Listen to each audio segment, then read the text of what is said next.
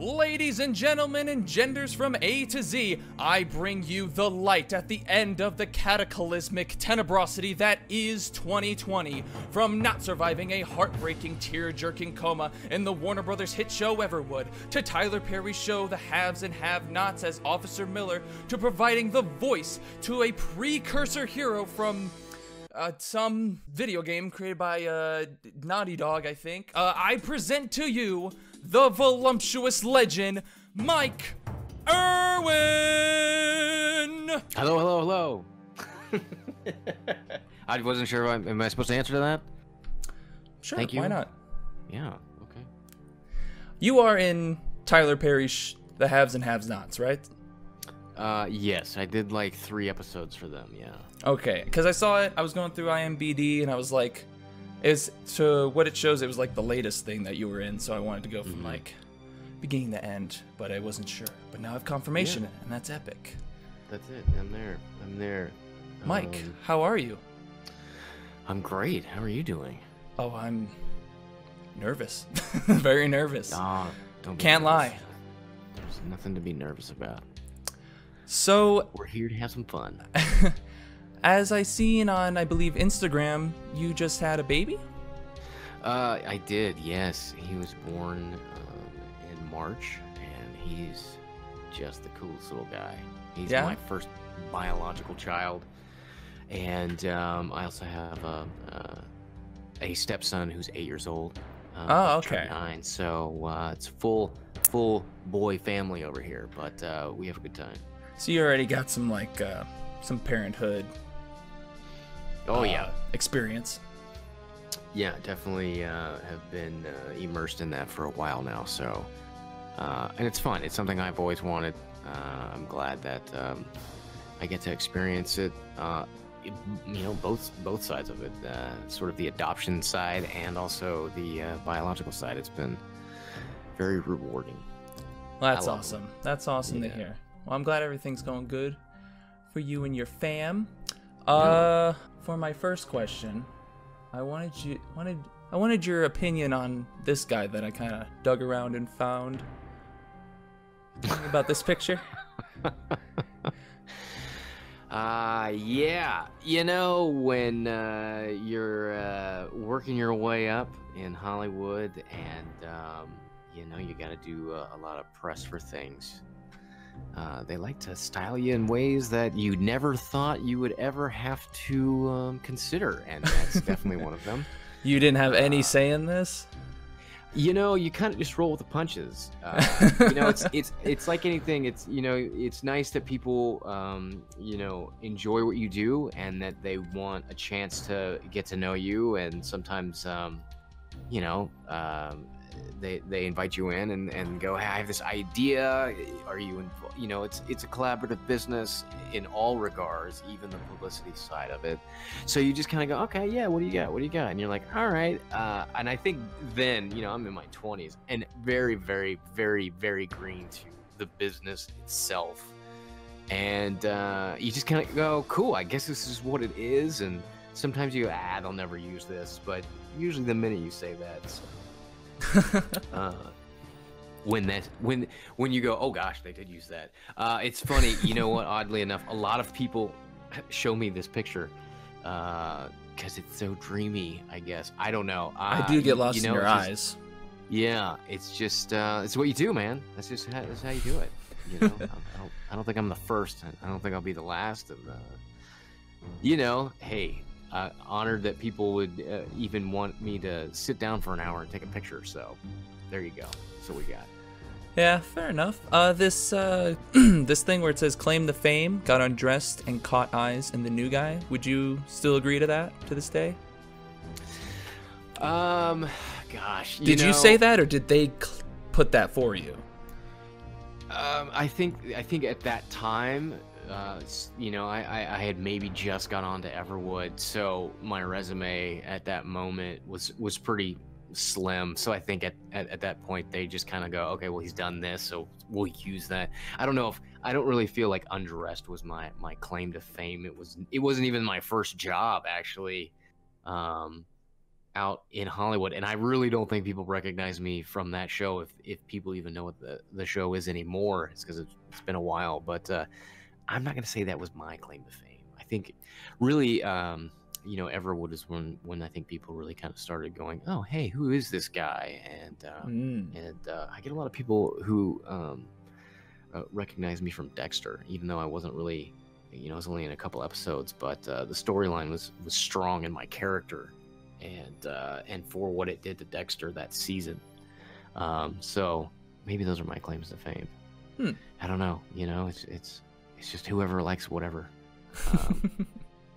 I know a lot of people too. I did this movie, She's Too Young.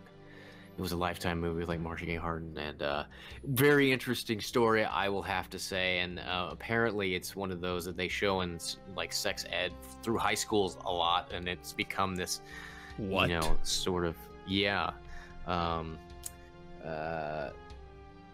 iconic. I don't know if it's iconic, but it's definitely been sort of a cult classic following, underground kind of thing that a lot of people go, oh my gosh, you were that crazy guy in this show. I'm like, yeah, that was me. Wow.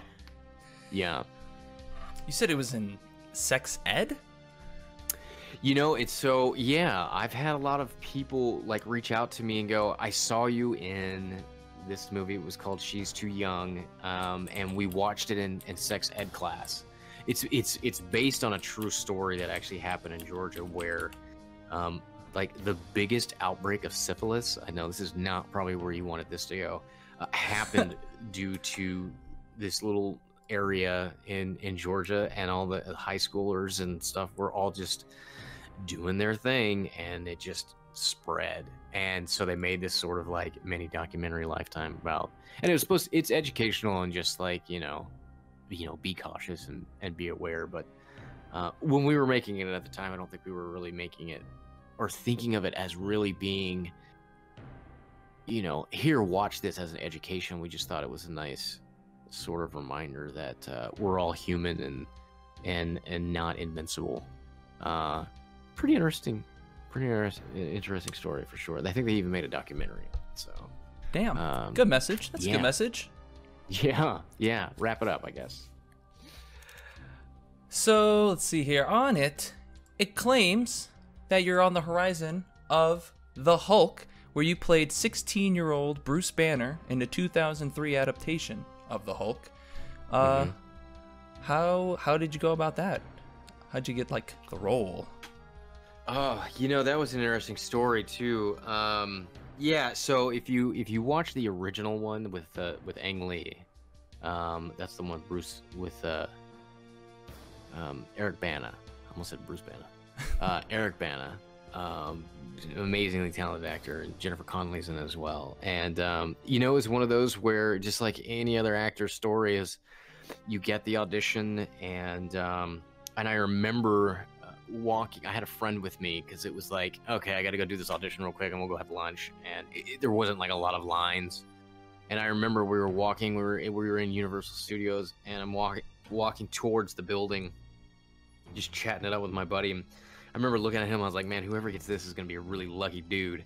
Because I guess at that time you just don't really think, oh, it was a big thing. Comic book movies were just starting to come out. Yeah. Oh, definitely. What's going on? Yeah, so comic books movies like Spider-Man had just come out, and so the Hulk was coming. I was like, oh, this is awesome.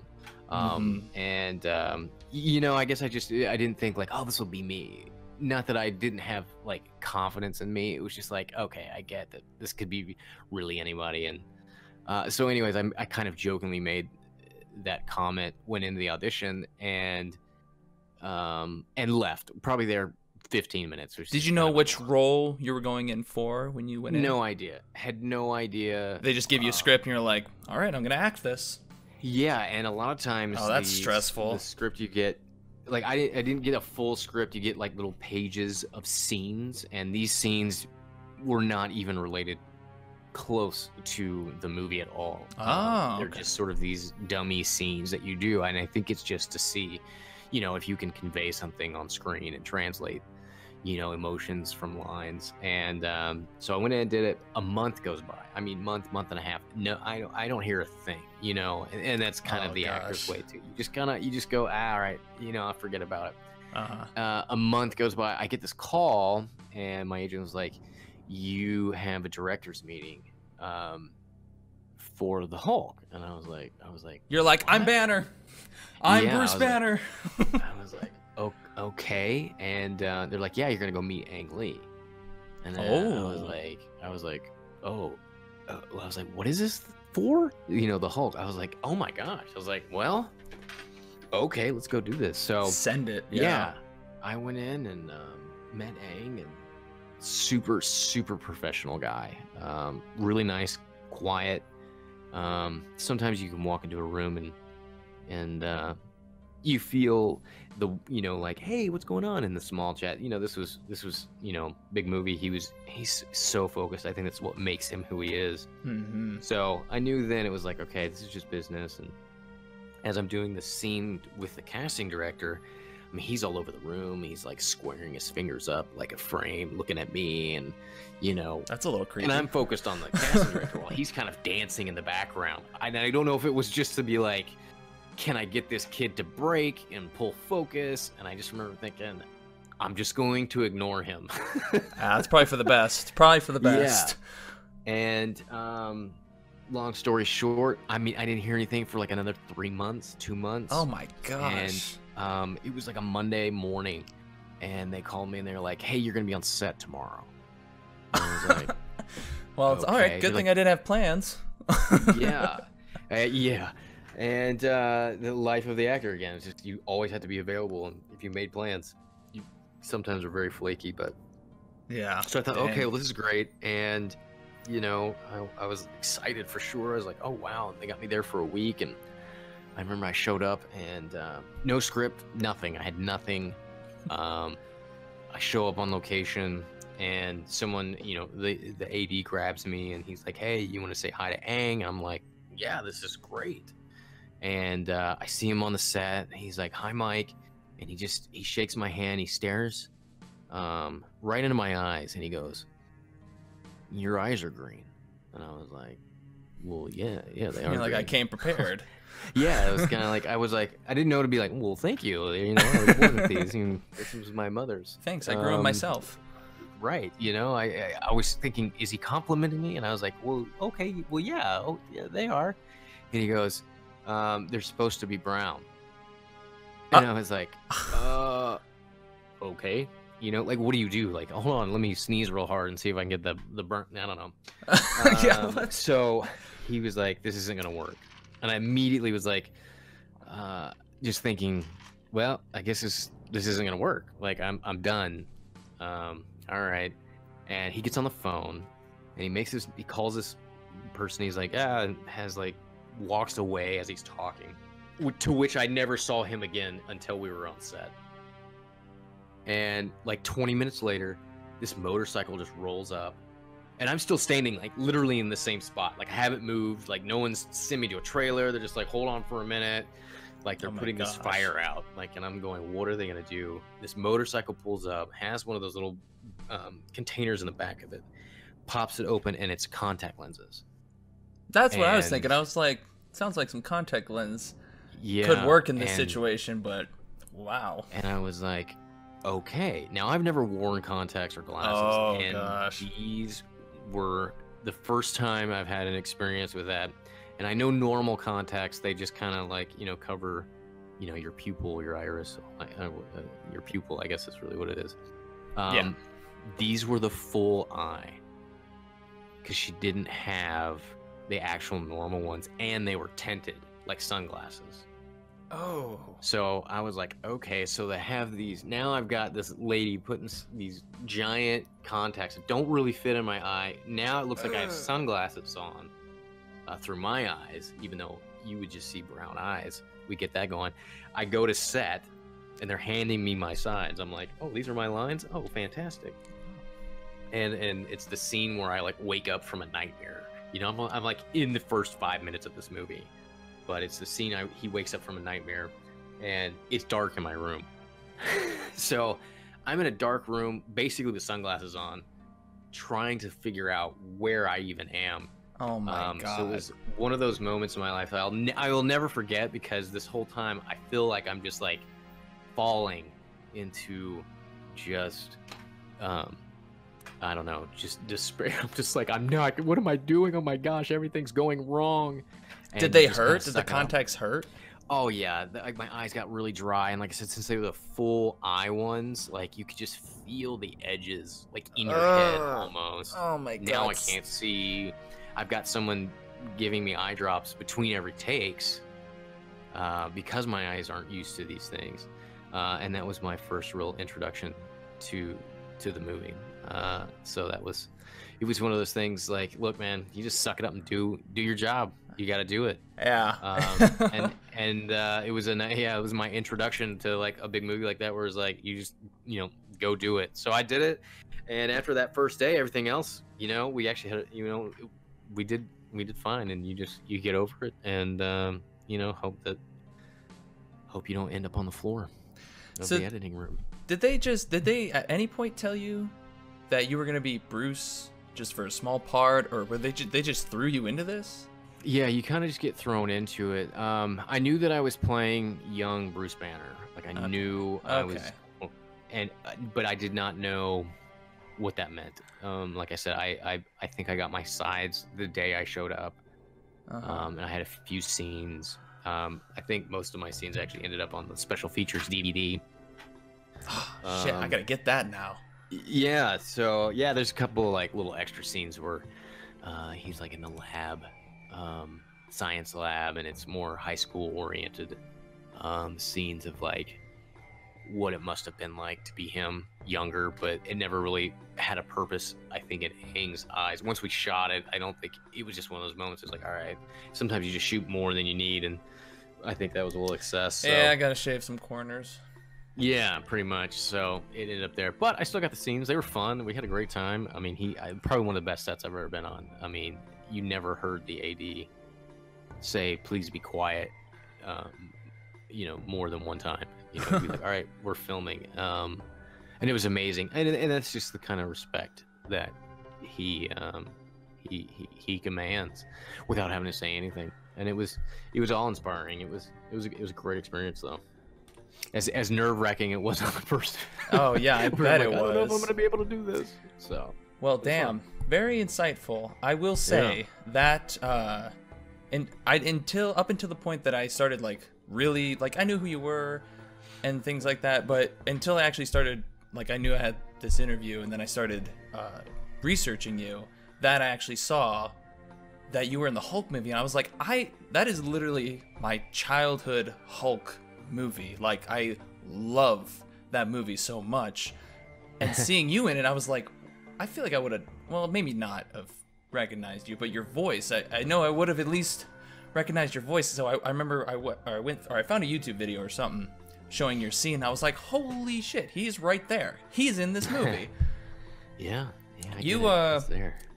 Yeah, researching, I was like, wow, this guy's in a big chunk of my childhood, which I did not expect at all.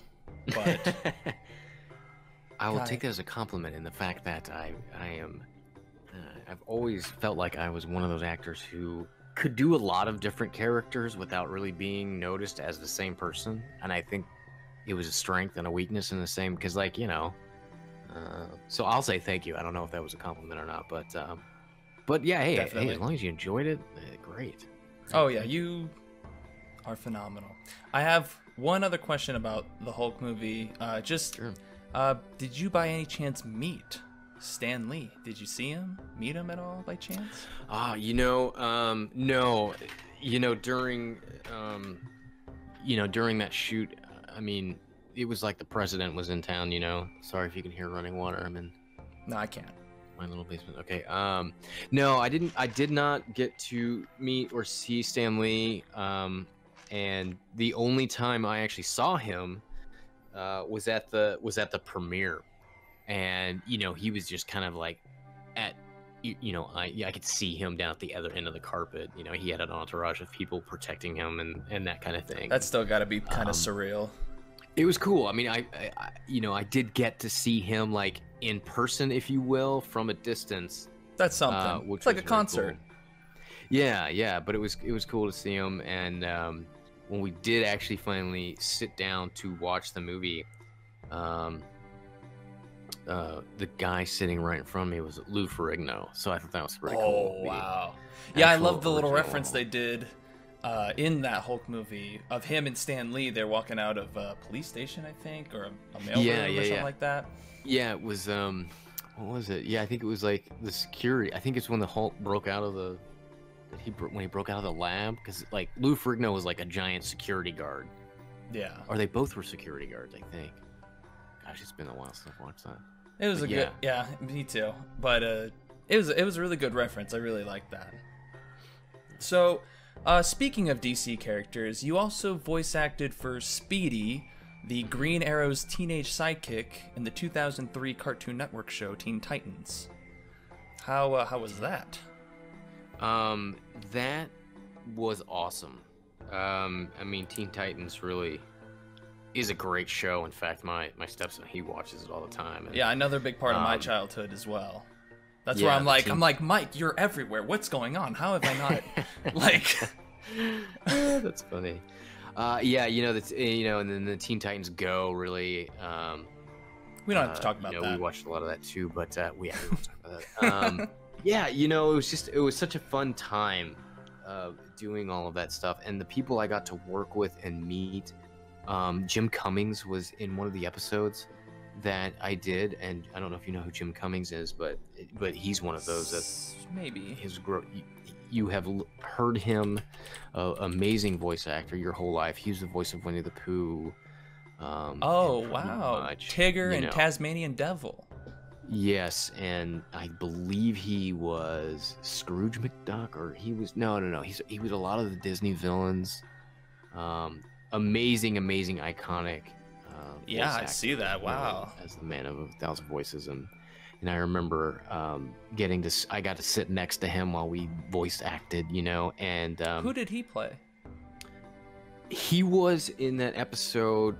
There was because there was a few episodes. I think it was like a part 1 and part 2, like Teen Titan Towers or something like that. And there was this alien boss who morphed everyone or warped everyone to like this battle arena. He was the main villain in that. Right. Okay. Yeah. There's not really a place for, as far as I know, to find like the original Teen Titans. I was only able to find a few scenes of just your character and Robin like fighting. Mm-hmm. That's all I was able to see. So it's just kind of like I have insight on that, so I don't know much about. Yeah, and I think the reason we were fighting was because Jim Cummings' character was who pitted us together to fight, because we were saving the Earth, and I don't remember the whole storyline. It's been a while for that one too, but yeah. So it was cool. And Wesley from Star Trek, because I was a huge Star Trek fan. And this is the Next Generation. Wesley Crusher. Did you get to meet him, see him? He was also in that episode. I believe he voiced another Titan character for a while. So it was cool. Like you walk in and there's just this like amazing room of talented people that you're just like, what am I doing here? I never, it's funny. It's like, I never really went into this going, I want to be a voice actor. I remember thinking, if I'm going to do commercials, I'd rather be the voice of a commercial rather than in a commercial. And so my agent was like, well, let's just get you a voiceover. And, I started doing all this kind of stuff and was like, this is way more fun because you really can be anything you want to be without having to worry about what you look like. Yeah. Do you put all the emotion in your voice? Yeah. So yeah, it was such a cool thing. And like, I got my own little action figure, and as a kid growing up, that's all I ever wanted. I'm a huge nerd, so I collect a bunch of toys and things like that. I have a ton of them. And so did you know you were gonna, or not gonna, but did you know Speedy as a character, as like a hero, or that he was Green Arrow's sidekick before going in? No, I never. No, I didn't know that first. And oddly enough, I don't know if you're familiar. I mean, I grew up with like, I remember Saturday morning cartoons. So my comic book knowledge was, I read a few of them.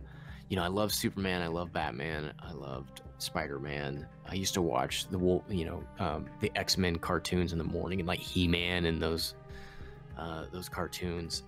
So when it came to Teen Titans, no, I was familiar with a few of the characters, but like I didn't know Speedy and wasn't really sure what exactly or where he came from. So, you know, I looked all that stuff up back That's cool. then and tried to figure it out. And oddly enough, one of my best friends who did pass away, but I loved him to death, Michael Turner, he's one of them. I think one of our best comic book artists of this century for sure, and he revamped DC and Marvel back in the early 2000s. So I got a big introduction to like all the rest of these like side comic books, and I still have some friends who work in the comic book industry that do some great stuff. So Wow. the Teen Titans weren't my thing, but until I got to be a part of it, and it was such a great comic book series. But I've always been a fan of, you know, the Dark Knights and all that stuff. Paint me jealous, man. That is I've been more of a Marvel fan, I will say that. But I mean, comic books and superheroes all together has always been amazing in itself. I know, right? How can you not love them? Which kind of leads me to my next question, which is what do you choose, or who do you like more, DC or Marvel? Oh, the old, you know, that's such It's a daring question. unfair question. You know, I like Wolverine has been symbolically and like one of the best characters in my life due to just friends I know passing away and dealing with ailments, and like just loving like that his real superpower was the healing, and there was a lot of spirituality growing up around him for some reason. So you know, that leans me to the Marvel side, but really you know, Batman and the Superman. I never really liked Batman versus Superman, but I love Batman and I love Superman. So, and I guess, you know, as you get older, you go, oh, these were two separate entities, you know, Marvel and DC. But as a kid, you don't really think about that. So Yeah, I guess am still ignoring that line because I'm not sure, because each one of them does. You got too much love for both sides. I do, you know, there's no, I mean, like I said, there's some amazing characters in Marvel, and there's some characters that I was like, no way. And then there's some amazing characters in DC, and there's some characters that I'm like, I don't care. So I'm cherry picking. I just picked out, you know, my Superman, Batman, and my Wolverine. I loved the X-Men. They were just so much fun. So, and you know, Spider-Man, and I did love the Hulk. So yeah, Spider-Man and Hulk, they really... were my top favorites as a kid. So that's why I was always like, especially Spider-Man, to this day, obsessed. Yeah. But for that reason is where I'm like, Marvel only, DC doesn't exist to me. No, it exists. Yeah. I guess I'm gonna have to be boring and just be like, I can't really say one or the other, because I have such a love for these specific characters more in general, and they just happen to be on either side. So hey, I'm just glad they both created them. You know what I mean? Hell yeah. One other kind of question. It's not really related to Speedy and the Teen Titans or anything, but just wanted to see if you heard how Robert Pattinson is going to be the new Batman. Yeah. What are your thoughts on that? Well, I did watch the trailer. I don't know if you've seen it. I have. And it looks pretty cool. It does. You know, Not gonna sometimes lie. trailers can be very deceiving.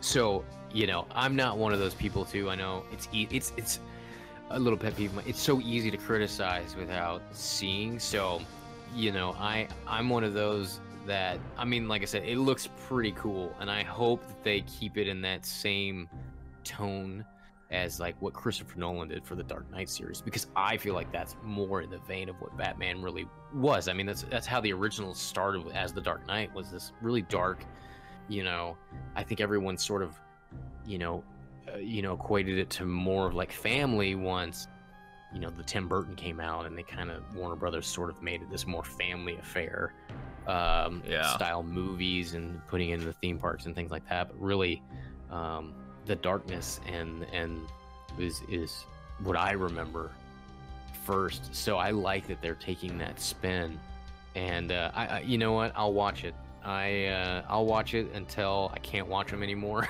I'm one of those.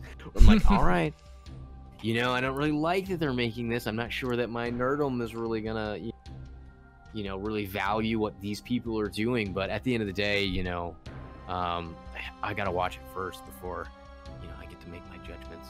But I will go see it. It looks pretty cool, and you know, they've done a pretty good job with it.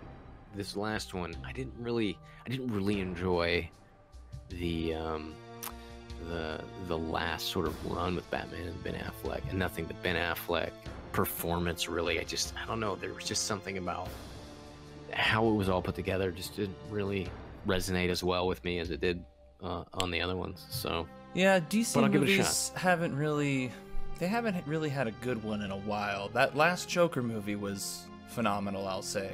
But Marvel's really been Joker?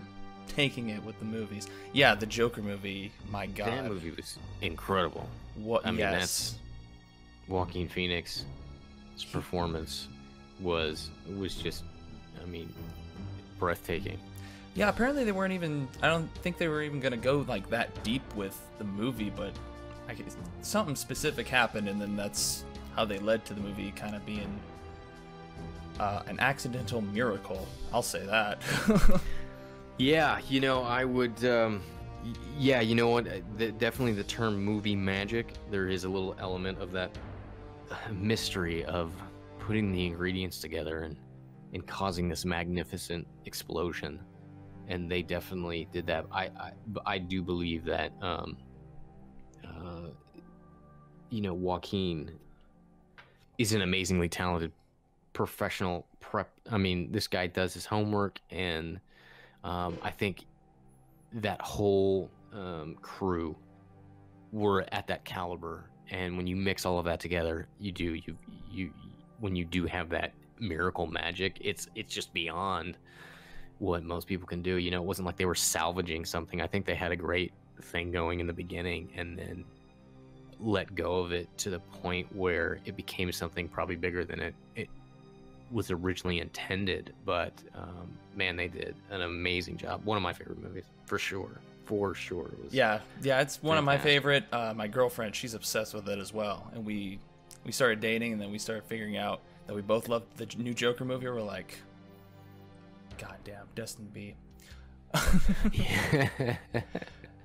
So yeah, sounds like a keeper. Speaking of hospital rooms, you made an appearance in the Code Black show as Randall Underwood in 2016 on CBS. Uh-huh. How was that? I was able to actually watch that episode, and I will say you gave a great performance. Well, thank you.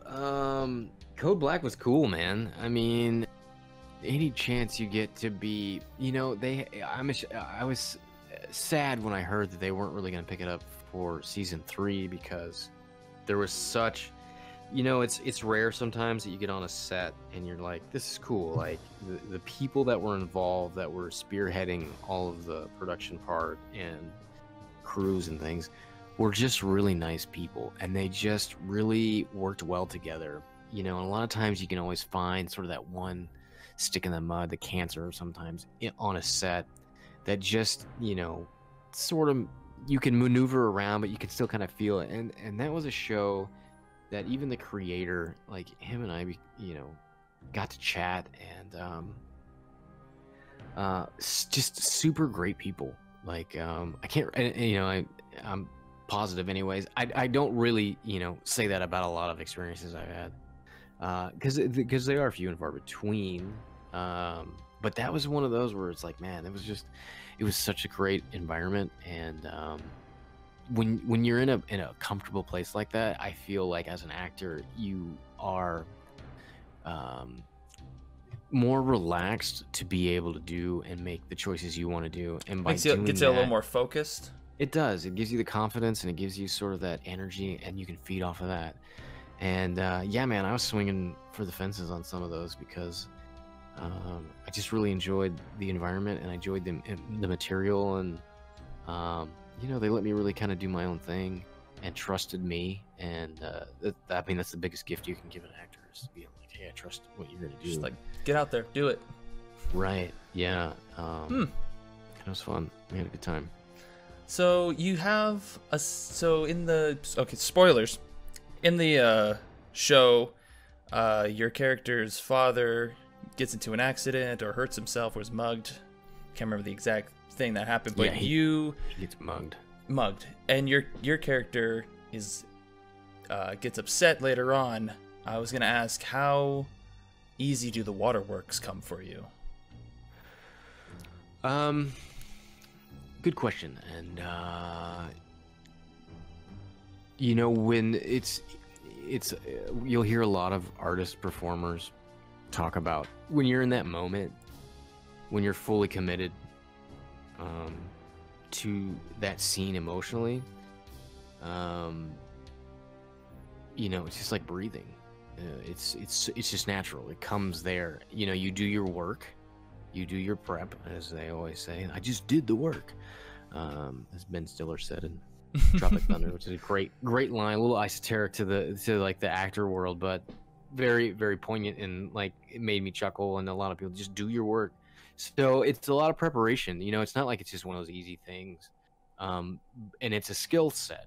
So you can, you know, like any other muscle in your body, you can work that emotional muscle out to a point where when you need to pop the top and take it down, you can. So yeah, you know what, I've always prided myself, I'm an emotional person, and I think helps. one of the things it does it really does, it was never getting the emotion, it was knowing how to take it, direct it, and fold it, and you know, and mold it into what that emotion really helped the scene the most.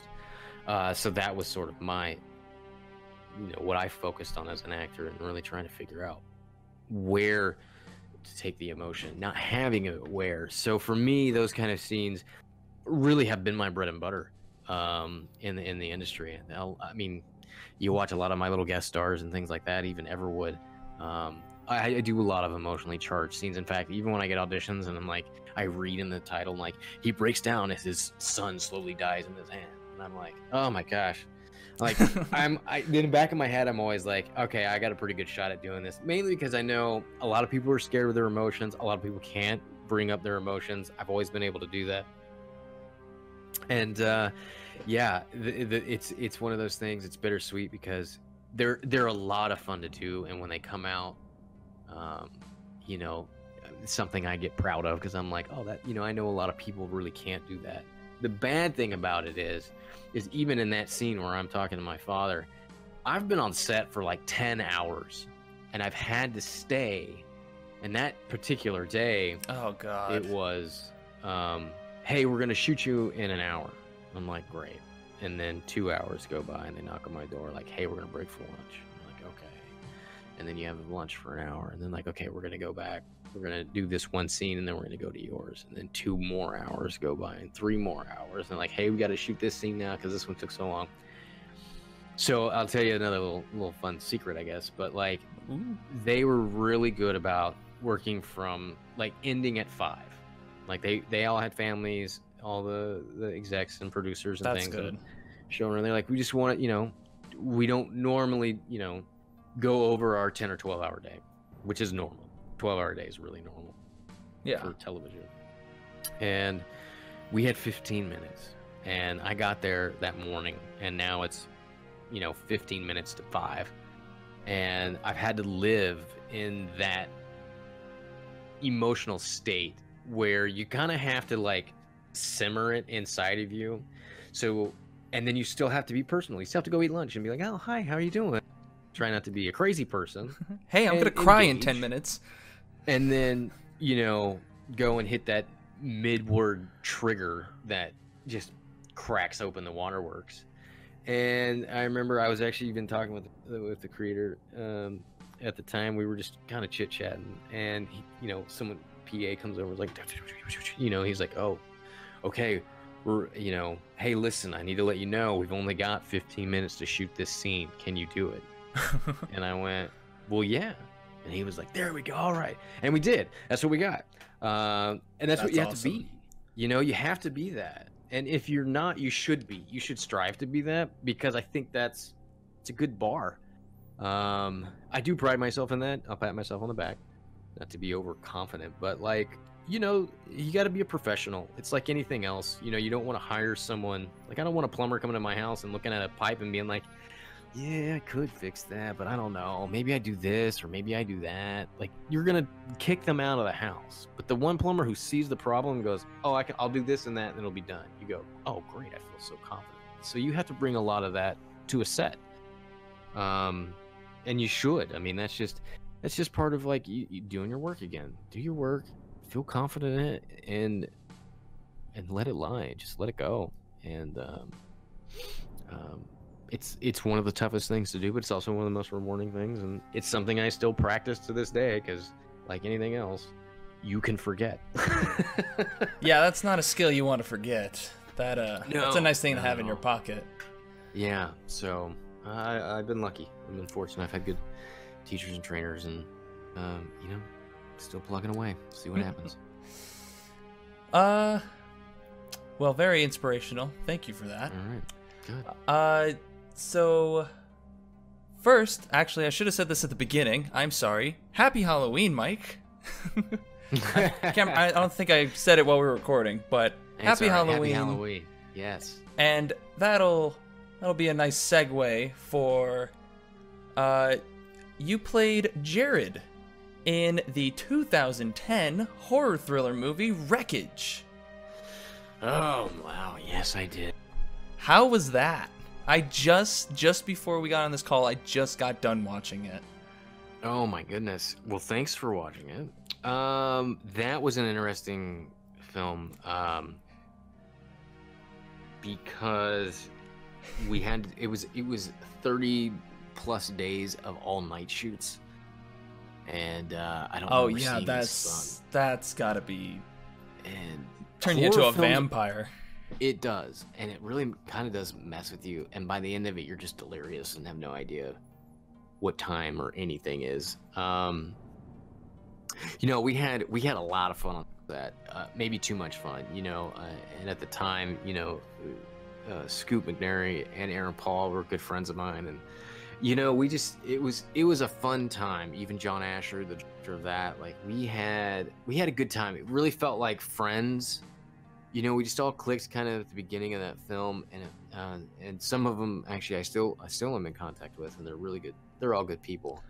Yeah, I want to say you had really good chemistry on screen with Aaron Paul. I really liked your guys' friendship and how you guys went about those characters. Aaron, he was really one of the first actors I ever met, and him and I had that same manager for years, and him and I trudged through the trenches of the business a few times, and have offered support and advice at different times in our lives. And what, I tell you what, man, he's people that deserves all the success. I don't care what.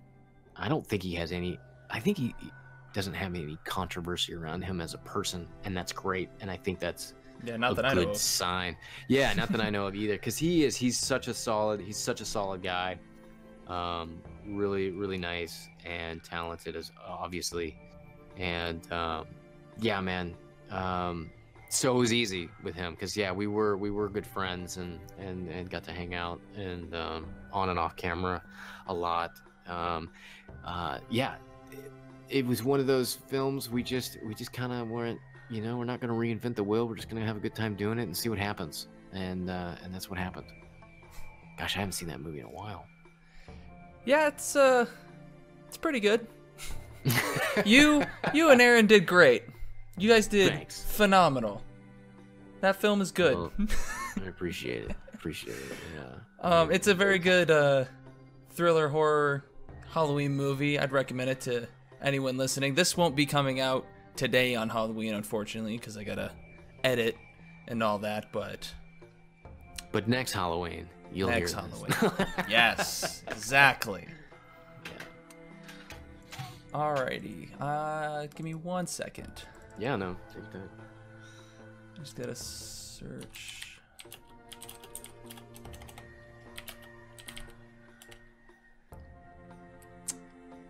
Now I'm scared. What are you searching? You're like, one time in 2003, you said that watermelons are better than apples. Do you still believe that? I'm like, oh gosh, what kind of trouble did I get myself into?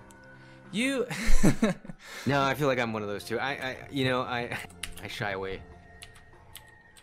I'm very introverted, actually. So. You're good. You're good. I can be as well. Yeah, that's why I think the social media for me is always it's just, the minute I start thinking about what should I put out there, and I'm like, I don't care. I'm good with me. I don't need someone else to like my ideas for that simple gratitude. It's nice, but like, yeah. Yeah, I'd say there are some celebrities out there that it's best if they weren't on social media. I agree.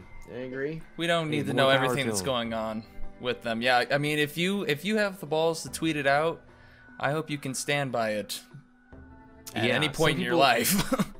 Yeah, especially now. I think that was sort of the trap with people, was that, Twitter came out and they're like, oh great, this is my open journal to the world, and now after 10 years people are like, that was kind of racist what you said.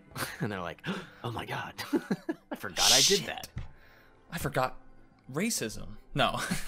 Got that I was racist.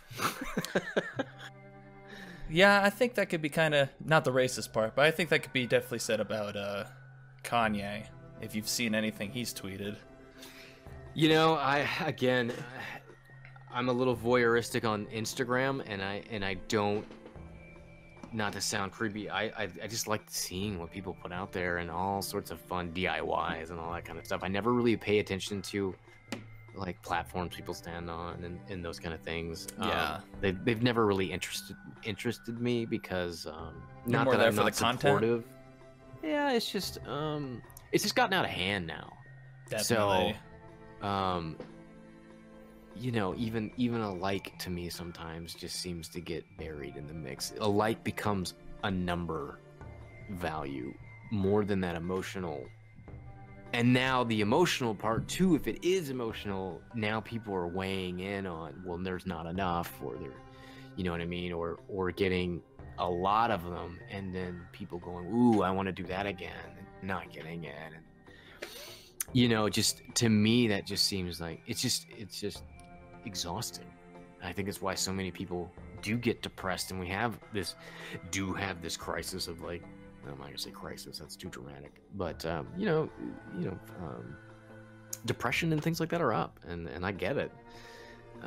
It's so easy to compare yourself to everyone else and figure out where you lay and where you are in the world. And I think, there's some good to that, and being like, you know what, maybe my weaknesses are I need to work harder. But I feel like most of the time people take these things in and they go, I'm not good enough. And I think that's what it's turned into. I'm not good enough. And for me, I don't feel like that's a platform I really want to support. And I know in the business, everyone's like, oh, you got to do this, you got to do this. It helps. And I'm sure it does. I know it helps other people, but for me, I guess I'm old school. It's like, I'm just, I'd rather me speak for myself than faking some sort of picture or showing you what I had for lunch. God damn, wow. Can you be my dad? That was more advice than my own father would have given me. God damn. Well, hey, it's a thing. You gotta love yourself. You really do, and know that you have value. That was a big thing that I lacked in my childhood. Was that value? And no, diss to my parents. You know what? You never know where your parents come from or where their parents or what they were taught. The only thing we have, and honestly, I think Kanye did say this, but like, don't be a victim of yourself. Yeah, I think he said that. Because that's what it is. You can always blame somebody else for the inadequacies that you have. But at some point in your life, you got to take hold of that and go, you know what? I can change this. And when you do make those changes, yeah, you'll find that that's really the point. Like, I can't blame anybody for anything, because at the end of the day, I have my own choices that I can make now. And we can change that. So do that. Find those things. Know you have value. You know, and find something that you love and go do it. Who cares? Who cares what other people think? All the people who made it that were big were the ones that were like, you know, criticized immensely in their career, and they became someone, and then everyone turned the tables. In fact, I'll tell you this, and then I'll shut up because I'll start rambling. But I saw this really great quote that Albert Einstein had said, and back in the day of when he started the theory of relativity, there was a huge uproar, obviously, in the scientific community, and they published a book. I think this is true, maybe it's not true. I unfortunately saw it on Instagram. I was like, this is really great. I didn't fact check it, so I apologize. I have to say that now because you're good. Scream for it later. But so they published this book of 100 scientists disproving Einstein's theory of relativity, and when someone confronted him about it, his answer was, he was like, 100? Well, if I was wrong, wouldn't one be enough? And I thought, that's really interesting. And I think that's kind of where we started getting immersed in listening to too many people. Oh yeah. You know, and not believing in ourselves. And he's right. And that thing is like, you didn't need 100 people to tell me I was wrong. One would have been enough. But I think that's the culture we're in, is like, it's so easy to criticize and go, no. And then forget what that really does to that other person who tries to put maybe something out there. Now, and that's not always the case. People aren't always trying to like put themselves and something they love out there for a good intent or purpose. But it's all been blurred nowadays. So keep doing you. That's the bottom line. That's good message. Good message. I hope that still stands when you did this. If you can look into the chat. Yeah, my computer went. Oh yes. Yeah. Look at you. You have done your homework, my friend. Thought it was a good segue. You got real deep about what you put out there, and then I found this, and I was like, "What the fuck?" Yeah. This is not where I thought I'd find you. There we go. This is why. Things like this is why I wanted to do the interview. You know what? This is one of those moments where, you know, when you're a creative person, sometimes, you know, you just get an idea in your head and you're like, I can't stop this. I've got to get this out. And this is sort of a byproduct of that. For all of you who are listening out there, he has pulled up my balls in your cup video. Okay, so this sort of got, it was spawned from a 4th of July celebration in the backyard, and we were playing beer pong back when beer pong was like really big. I still play it. And you should. It's a fun game. It is. Play it responsibly. Of course. And yeah, you know what? We were, you know, somebody knocked a ball in the cup, and I was like, yeah, put my balls in your cup, now drink it up. And that was just this chorus, and by the end of the night, we were all just singing that one phrase, and we were just having a jolly good time. Wow. You know, my friend that's in this, who's Jay Rocca, his name is Jordan. Really great guy, really creative, really smart, funny guy. You know, I remember I walked up to him and I was like, I need to make a song. And we got to do a song. I need to. Yeah, I just kind of had to, you know, I mean, think about it.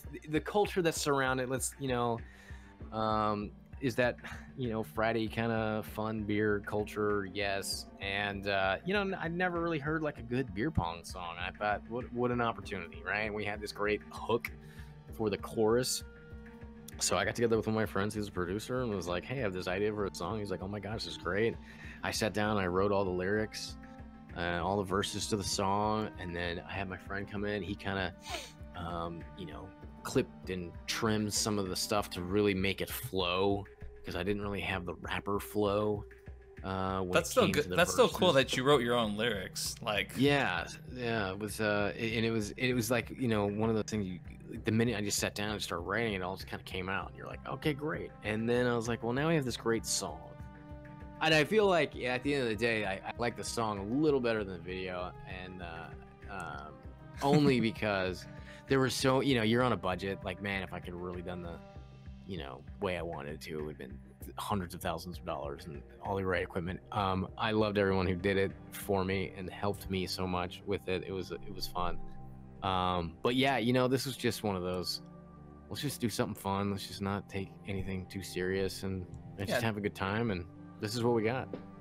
that's awesome. Yeah, it kind of Yeah. gives me some Lonely Island vibes, if you know that. Yeah, you know, I love them. You know, I was a big Me Weird too. Al Yankovic Me too. fan, and then it was Lonely Island. You know, there for a while. Of course, you know, I did this song and thought, man, I got like 3 or 4 other ideas I could do, and Yeah, what unfortunately, is just this never like your worked only out. song? Yeah, it was. Damn. I have my notebook ID that I scratched out like 4 or 5 different songs, and you know, I enjoyed the character of DJ Biz. I did too. And then Jay Rocca, who's really the front man. He's really good. He used to do funny raps all the time, and they were like legit. You know, like you'd listen to him and you'd be like, wow, this is like Jay-Z rapping, and they'd be funny. And so he was just a perfect fit to be the lead man, and that's his voice. You know, we both actually sang on it as well, so that's all us. Like, this was 100% him and I, and yeah, we were thinking about doing like a whole series of it, kind of depending on the popularity of this one. So, you know, it didn't really take off, which was fine. It was still a great thing. And then you know, people get older, and we just never really found the time or the momentum to keep it going. So now it's just one of those things I did. But I like it. I thought it was fun. I'm glad you did it, because it's phenomenal all around. Thank you. I tell you what, if you are at a party and you are playing beer pong, I feel like it's a great song to have in the background. Definitely on the 4th of July as well. Yeah. Celebrate that America. That's really funny. It's hard. It's so funny you found that. How you found it? I feel like I tried finding it on YouTube and couldn't find it. You have let's see here. Just a sidetrack real quick. If I look up Mike ERWIN interview, you did one with Screaming Goat Radio, I think. Yes. And Yeah, someone that was someone uploaded the audio to it, and somewhere in I listened to the whole thing, just because it's like the only interview really. Yeah. With you in it, and I was like, what the fuck? This guy should have 20,000 interviews. But then there's a segment where they talk about balls in your cup, and I'm like, what is this? And then I find it on YouTube, and I'm like, holy shit, what is going on? From Teen Titans to Hulk to Jak and Dexter to this, like, this man's everywhere. Yeah, you know, I mean, we do funny, funky things. So, yeah, it's just whatever. Sometimes it's like I said, you just have that idea in your head and you just got to get it out. And this is one of those where I'd never really done anything like this before, and thought, why not give it a shot, see what happens. And, YOLO. YOLO.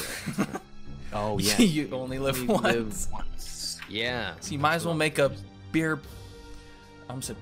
pong music video. Yep, so I did. Good shit. Alrighty.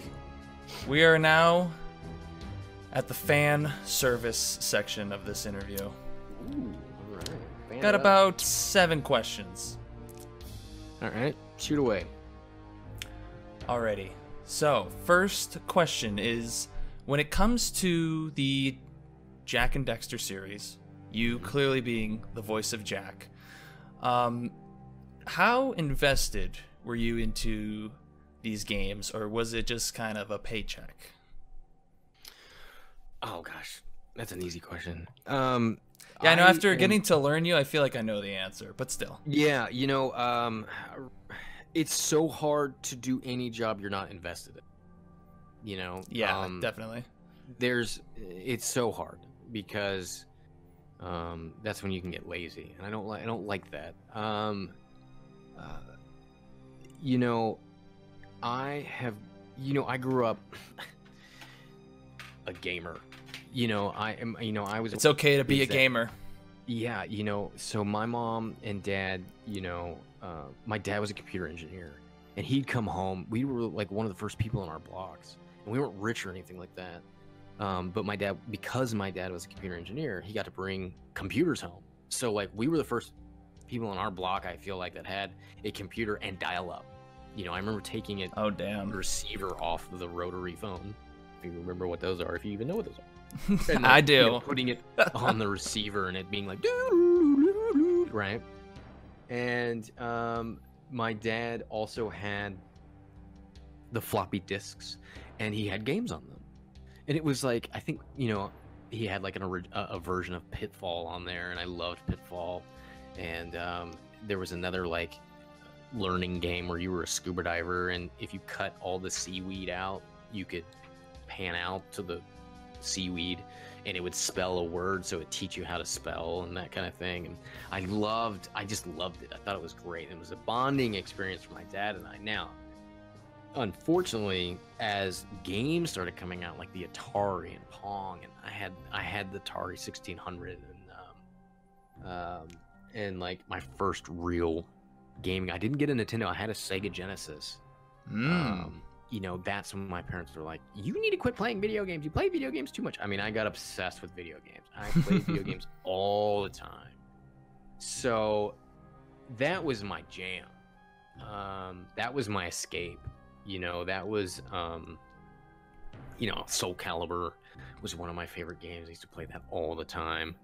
I've heard of that one. And so I remember when they wanted me Hulk, they actually released a thing about Jak'D, and he was like a Hulk type character, and my agent called them and said, well, I have the Hulk, you want to hear him?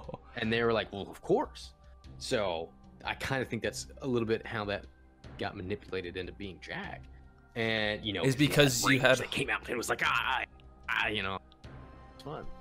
Wow. And so to be a video game was one of the most amazing things to ever do in my life. Like oh my god, yeah, dude, that makes sense. I would too. You know, so every day was just joy. Like I enjoyed every single moment of it, and it was they were such great people over at Naughty Dog, and let me walk through the whole facility and show. I mean, you got to realize too that like at the end of the day, like it's really nice to be, you know, noticed as the character, but man, I probably did like 2% of the work. Like there is hundreds of people who live their lives doing this game.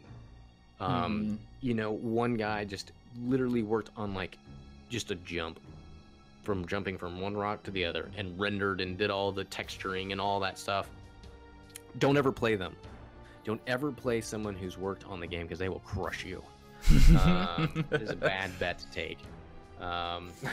But really invested. I mean, I was so excited. I'm still excited. In fact, I got my 8-year-old to play it a couple years ago. He loved Jak and Daxter, and to see him, you know, really love something that I did for his entertainment. I mean, there's no feeling like that in the world. And you know, I have all my little Jak and Daxter posters and games and things like that. I have an original Fat Boy, because it's backwards compatible, so I can play everything. A Fat Boy? Yeah. So when the PlayStation 3 first came out, it was released, and so my buddy Mike Turner, he actually got one like 2 weeks before it came out on the market. So it's one of the first, like, I think of like first generation PS3, one of the first 100 released to people. Oh wow. When he passed away, I inherited it. I still have it, still works.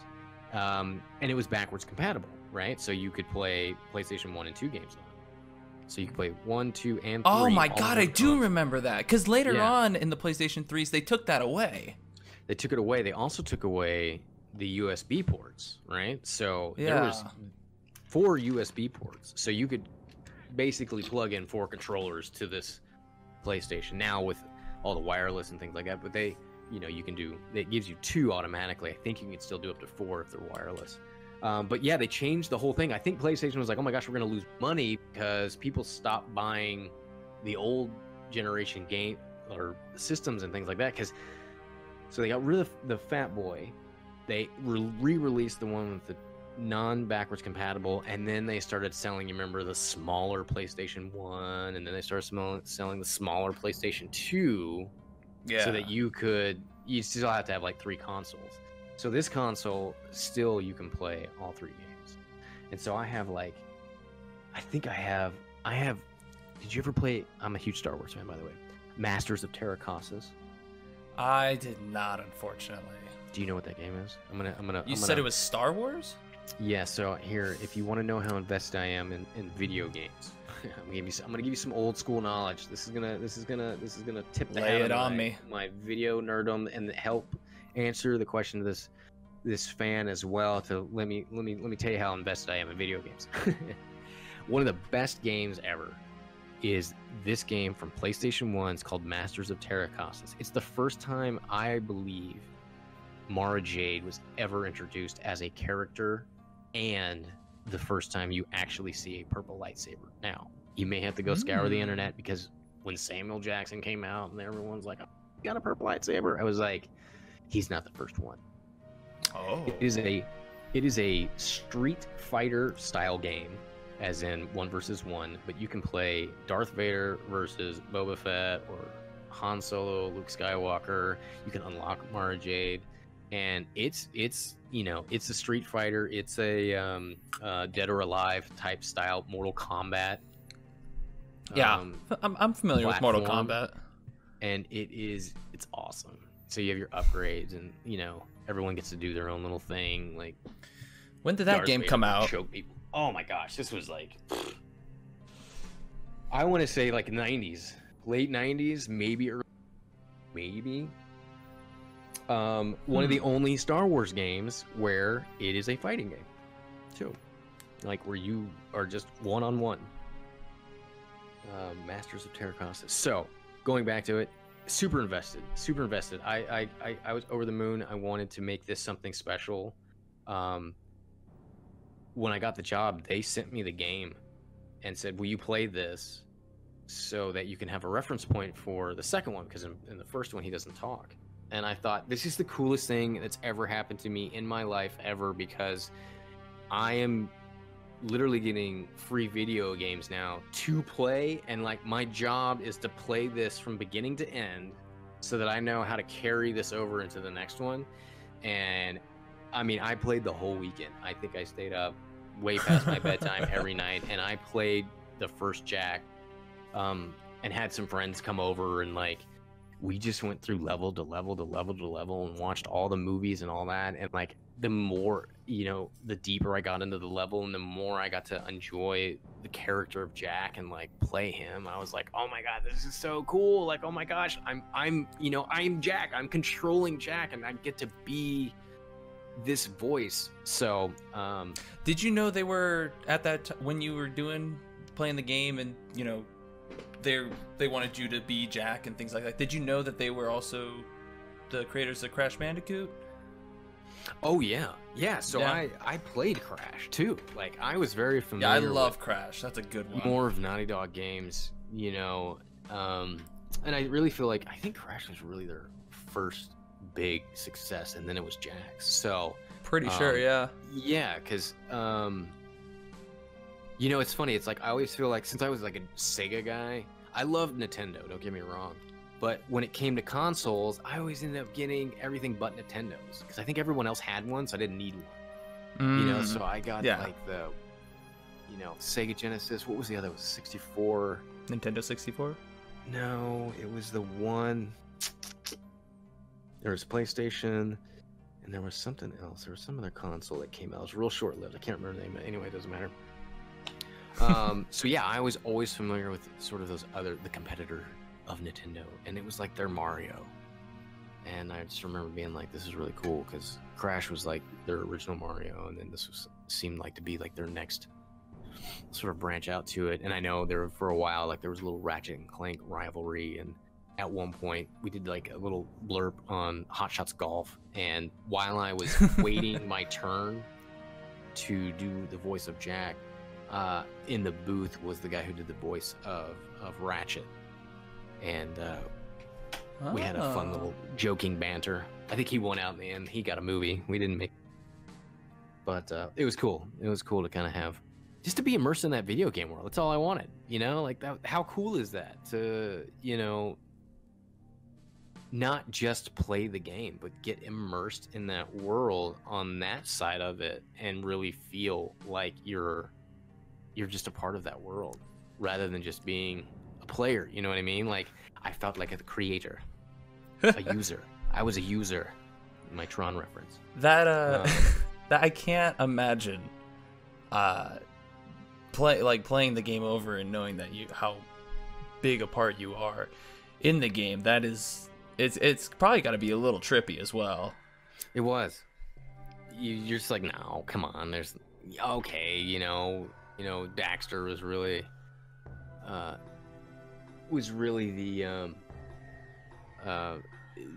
the big voice, you know, for the first one. So I kind of thought maybe there'll be more his story. I'll be kind of like, but didn't realize like, yeah, I'm still gonna be the guy you get to control. And yeah, I mean, yeah, it was just awesome. It was so awesome. Still awesome. I still, you know, like I said, I gotta play it. I played it last year, 1 and 2. We went through, like I said, with my 8-year-old, and we played 1, 2, and then he got really into Jack Racing, and just fun.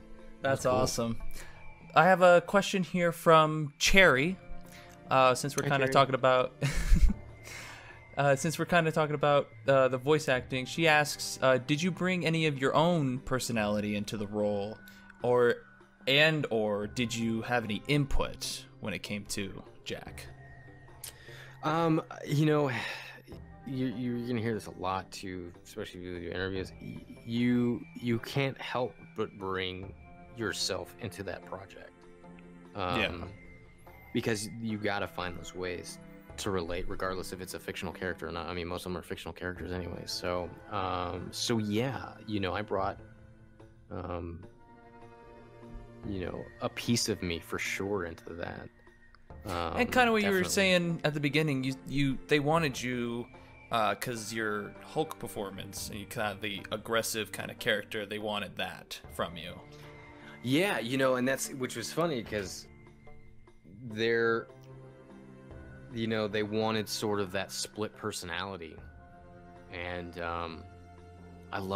you know, I'm one of those characters, you know, even if you see my resume, like I'm either the boy next door kind of normal guy, or I'm the crazy emotional person. So Jack was kind of in that same vein, except he was both.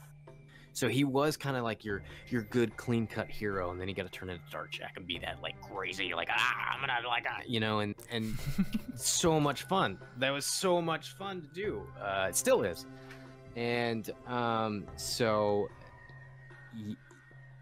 Yeah, I brought a lot of me and eccentric ideas and ways to do it, and they let me do my thing, and if it was too much, we pulled it back, and they were such a great guideline. You know, we had lines we needed to stay within due to like family stuff, and which is fine, that you're always going to have sort of those perimeters that you got to kind of pertain to. And then I think we did get to experiment a little bit more and kind of go, well, maybe the line's not really there, we can go a little further here and this and that. So they were real collaborative. They were there kind of doing a new thing too, with this, and yeah, it was a very nurturing environment. So yeah, I did bring a lot of me into it, and then really got to, you know, take into what they wanted as well. So that's cool. Yeah. My next question, are you aware of the amount of fan art that's been made about this game or these games? No, I'm not. No, I don't really know. I know. You know, I don't know. No, I guess I don't. And now I'm being presumptuous, assuming there's a lot. May I present to you some? Yeah, please. Now I know there's a lot of like cosplay, and I get, you know, people reach out to me for that, show me pictures and drawings. But no, I don't guess I really know the scope. Some people do some pretty good cosplay, I will say. I've seen some really good cosplay of Jak'D and Kira and I think Torn. Yeah. Let's see here. So I don't really have any credits, I'm sorry. So I just kind of found what I found on Google Images, and I was just like, that's okay. Let's see what he thinks about this. I think this is some really detailed, artistic, you know, a lot of oomph was put into this. I guess really I'm more surprised that, like, you know, that Bill, I mean, because you said you just graduated high school, and I think about that, and this game was made, you know, what, almost 20 years ago now? I feel like. And to see a picture like this picture of, like, I mean, obviously a kid drew it. No, I drew this. Oh, you drew this? I drew this for you. It's just part of the big fan. No, I didn't. I'm just kidding. I was like, oh, well, good job. No, again, the fact that this would create or spark some kind of creative or imaginative stroke to have some kids sit down and physically recreate it is really, it's kind of an honor. Like, you just go, wow, that's so great. And I don't even feel like I get to take any of the credit for it, because like I said, I did, like, you know, we just got to bring the voices, which I think is important. But like, there are so many great people who really created this, and I think that's really just a good testament to them as well. And it's cool to see that kind of stuff, because well, here I got a better one. Don't worry, I ain't just gonna have you look at some paint. Yeah, that's cool. Pictures. There you go. Yeah, this one I was like, damn, did a great job. Like, realistic, almost like Guardians of the Galaxy kind of vibe. Artwork. Yeah, it's cool. If they ever do a live action movie, they better ask me to at least audition for it. Oh goddamn! I'll be damned if they don't. Yeah, I'll climb right up that corporate ladder and shake some heads. Start a campaign. Yeah, again, it's cool to see these kind of things, because, you know, for me, being a gamer and sharing that love, and at that time, you could tell that the people at Naughty Dog,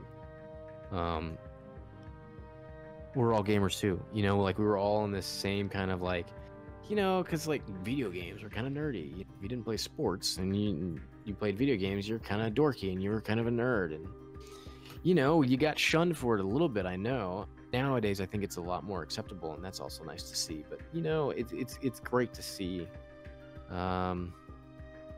you know, that people honor it and that they had a great experience with it as well, to the point where they needed to recreate it for themselves. And, you know, if that's something that I can hang my hat on as I don't want to say legacy, because I'm just glad that I got to be a part of something that made people enjoy their childhood, regardless of whatever, a little more. You know, I feel like I'm one of those little misfit toys on that island, and no one got to play with me. And to do something like this and see that everyone got a benefit out of it more than just myself is cool. It's very cool. Yeah, that's awesome. Here, I got let's see, I got this one. Don't worry, I'm gonna show you like a ton. Oh, this one's a little more in the holiday. Yeah, you got Dark Jack, who wants trick or treat. He's going trick or treating. Looks like that would be a good Halloween costume. Yeah, as a Dark Jack guy. Yeah, I like that. I don't think I've seen someone cosplay Dark Jack, but I've seen a lot of Jack cosplays. Well, you can start that revolution. I'm gonna be Joker for this year, actually. Nice. But I might consider it next year, honestly. That isn't a bad idea. And I think since I was a kid, I've always wanted to do some sort of Jack cosplay. Like, honestly, like, he's got a nice costume. Like, he does, and it's iconic. You see it, and you're like, that's like, even if you don't know Jack, you're like, that's someone. Like, that's from something that's important. That's a character right there. You know, he's got the long ears, the goggles, armor. Yeah, it does really kind of like, there's like this elvish steampunk, you know. Yeah, I would love for them to develop all that stuff more. I want to do it again.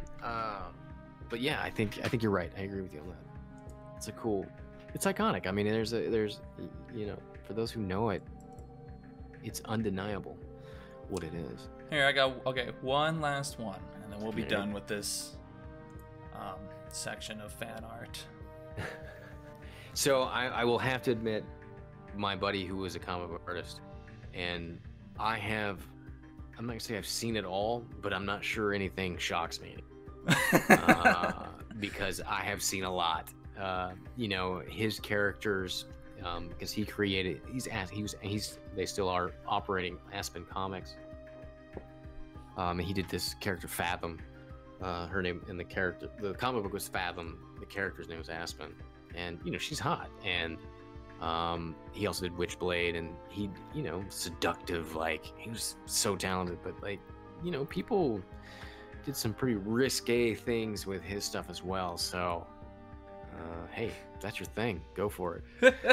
Yeah, is it a little uncomfortable, I guess, but hey, you know, to each his own. I tried to find the most NSFW and tame that I could find. This is what I found. I was just like, I was honestly not expecting the series to have a fan base that would, you know, do fan art and draw things to this level. Yeah. Was not expecting it. So when I found it, I was like, oh my god, it'd be kind of funny to see how Mike would react to some of it. Again, I think luckily I pushing just due to the nature. Like, you know, I've seen a lot of crazy stuff when it comes to that, and so it doesn't surprise me. I'll put it that way. That's it fair. is definitely interesting to see. But like I said, hey, people are gonna do what they gotta do. All right, if they want to do it, Jak'D, go for it. Yeah. Next question is from Orestes. I hope I'm saying that right. Orestes asks, to what degree did performing Jack influence your career going forward after the games?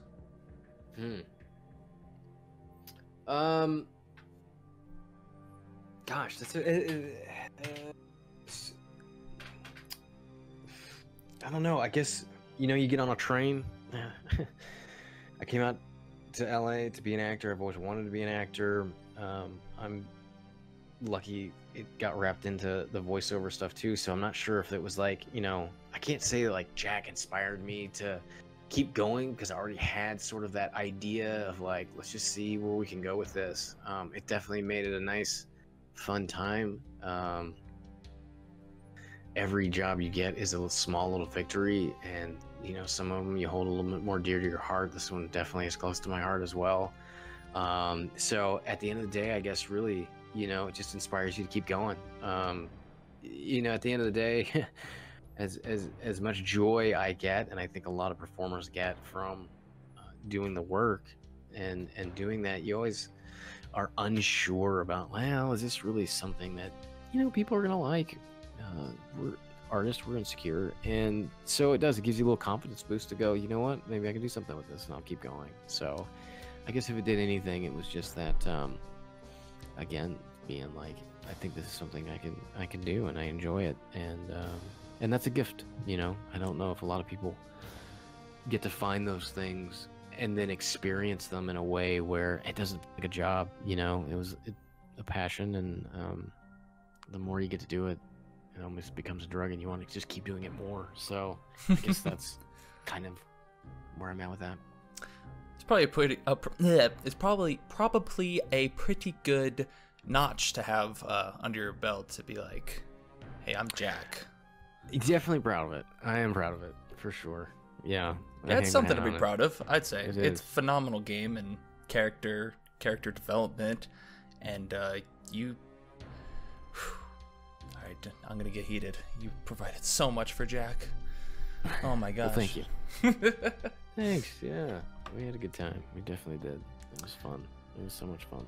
Here, next question is, do you by any chance have any connections or still talk to Max Casella? I think that's how I say it. You know, it's funny. I never actually met him. What?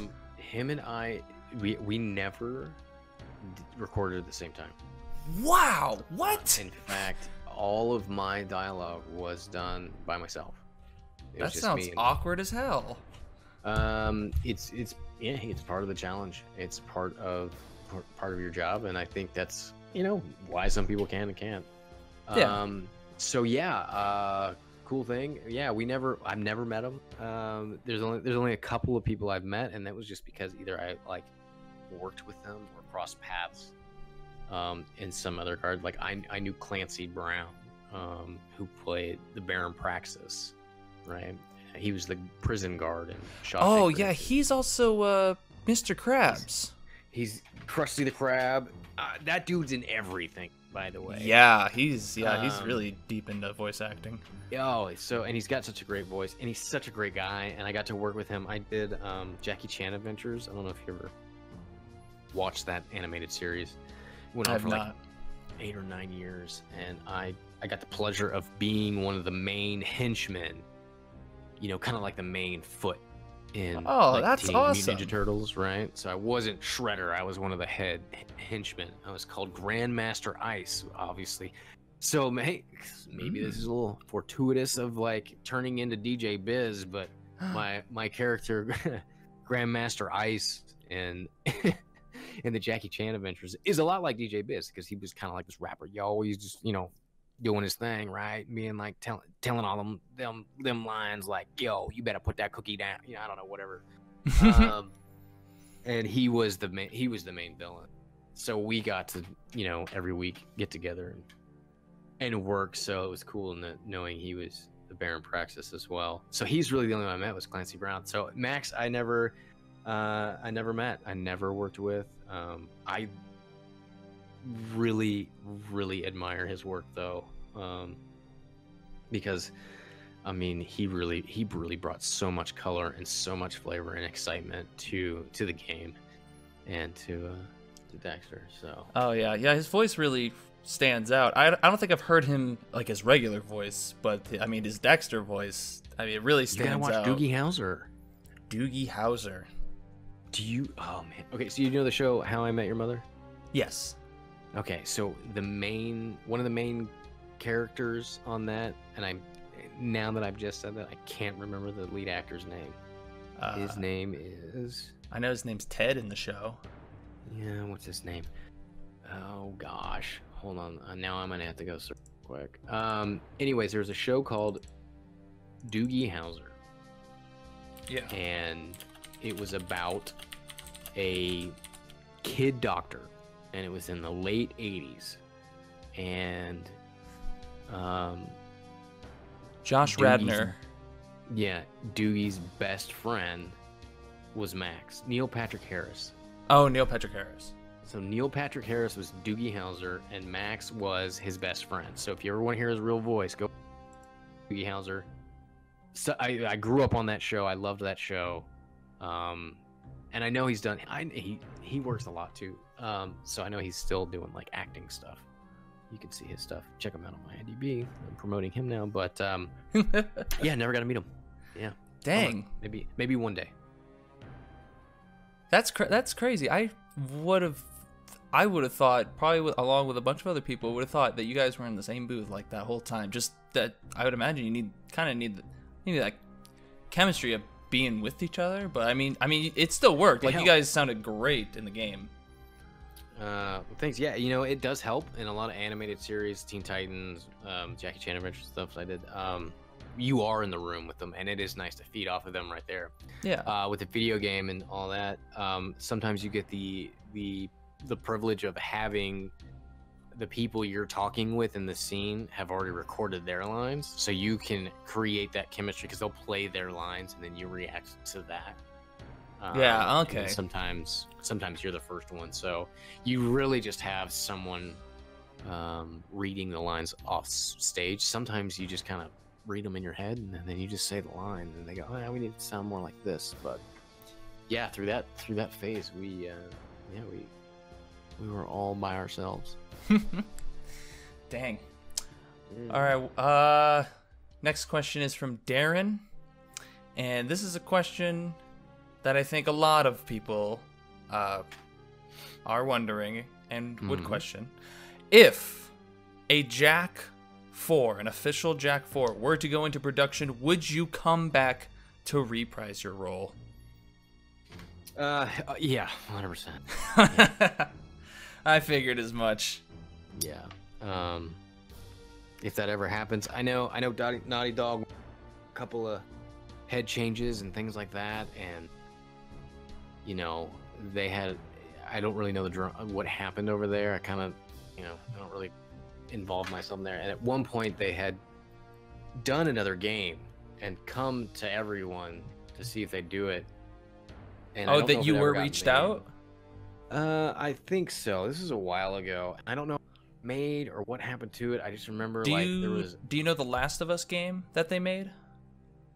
Yes. Yeah. So they scrapped the Jak 4 idea because they released some concept art at that time that they were coming up for the game, and it looked like it was going to be a little more realistic, almost like this piece of fan art, the second one that I sent you. Kind of almost looks like that. It was just a touch of more realism to it, and I guess somewhere along that line they just scrapped it, and then they started working on The Last of Us, and so hey, you know what? That's awesome though that they reached out to you. That's hopeful. It was a while ago, and yeah, I don't, unfortunately, sometimes when these things arise in their infant stages, your people, if you will, quotation marks, and my people, they talk and do their stuff. So I remember something years ago. This is like 5 years ago, probably, and being excited and then never really hearing anything about it. So yeah, damn. Yeah, maybe if they decide that, because that game's huge, and I don't know, maybe they'll Christmas bonus make this again. Who knows? We have a part of the thing that's a part of our podcast is we literally nip and take any little thing that Naughty Dog puts out in hopes that it is somewhat going towards a Jak 4 or. Because they had there's Jak'D, which is kind of just like a racing game on its own. I don't think it really was much to add. I mean, there was a story, yeah, but it's like an official after 3, I think, is what people are looking for. And then, you had Lost Frontier that was great. It was great, and but people after that, they were like, a Jak 4 would be great. And so what is it? As the new PlayStation 5 comes out, Naughty Dog also announced on their Twitter that all the PlayStation 4 games are going to be backwards compatible, and they made a list of, like a picture kind of list of all the games that they've made that will be coming to PlayStation 5, and they added Jak and Daxter into the picture, and everyone's like, all right. They're still thinking about it. They still got them. Yeah, I do know that they released like a bundle, like you could download on the PlayStation 4 a Jak and Daxter bundle, and I think you could get all 3 games and maybe Jak all Racing. 4, yeah, all 4. I got 4. That. Yeah, and I don't know. There was that. They teamed up with a company called Limited Runs Games, and they came out with these how do I explain it? They're like these super game bundles where you get the game, you got the soundtrack to the game, you got these little figures I have right in front of me, a precursor orb, and it all came. That's awesome. Yeah. What else? Trading cards. There were some trading cards in it, and a USB stick in the shape of a PlayStation 2 memory card. They get and it's all packaged in this like box thing. I don't know how it looks epic. You'll have to look it up. Just look up Limited Runs Games Jak and Daxter and just go to Google Images and you'll see how they looked and how they packaged it. It was so cool. They're a bit pricey for me, so I was only able to get the first one, but they did a bundle like that for each game up until Jak'D. Oh wow, that was only that's like very cool. I want to say that was about 3 years ago. No, yeah, who knows, man? 2 years ago. But maybe so there's one day the stars will cross and align, or whatever. The stars will align. And they'll do a fourth one. Have you played The Last of Us 2? No, unfortunately, growing up and being a dad and yeah, you got so much time. Being an adult, the video gaming. I used to really. I mean, I was a gamer. Nowadays, I'm more of a sidekick. I let my son really take the reins on that one. We play a lot of, and unfortunately, there's not a lot of good family games. Like we were playing Subnautica. I don't know if you ever played that game. That game's pretty amazing. I have not. It's pretty cool. It's a little survival game. And then we've been playing Rocket League. So. I'm all about Rocket League. Yeah, that's a good game. Doing that. So now I'm second. Video games are a little second fiddle. Every once in a while, maybe if I want to think, I just kind of want to escape, I'll play them. But well, I want to say, since you haven't played it, I'll say this. It's not a spoiler, but in The Last of Us 2, which they also did for the first one, there is a reference to Jak and Daxter. Actually, there's a TV set and like a TV. What's underneath TVs? I'm fresh out of ideas. A holder. What's under the? What holds the TV, and then your DVDs. Like your TV stand, yeah. Stand. Oh my gosh, I could have just said that. In your edit that later. There's a TV stand, and a PlayStation 2, or maybe a 3, and it has a case of Jak and Daxter and Uncharted right next to each other in. Oh, that's cool. The Last of Us 2 game. Yeah, I know. So seeing things like it, like I said, our podcast, we find little things like that, and we're like, dude. This could be it. Like, they're still thinking about this game.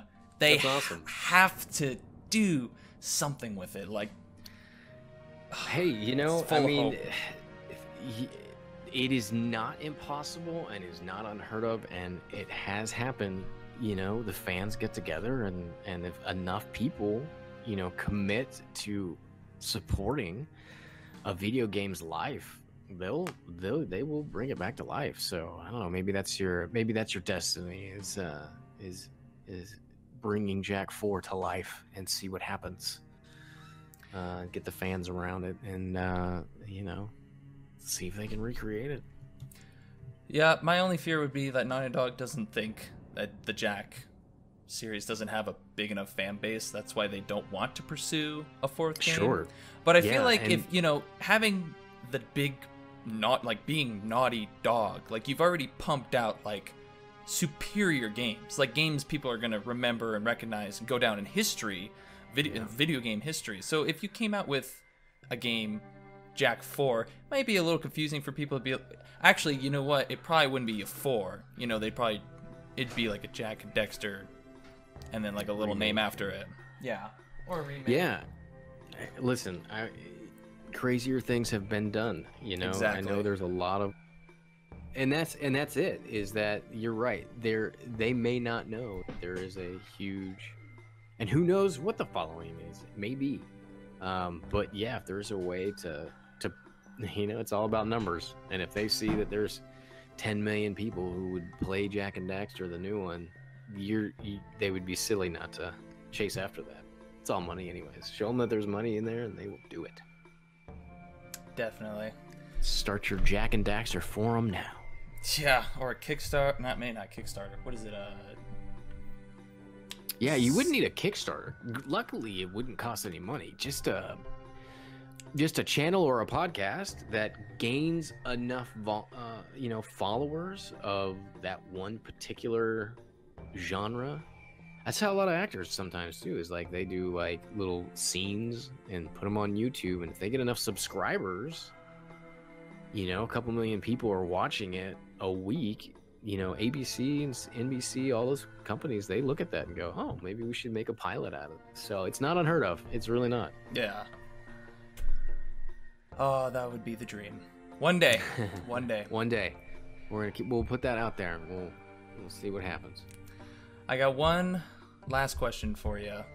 And then two kind of other questions that aren't Jack and Dexter related. One last question.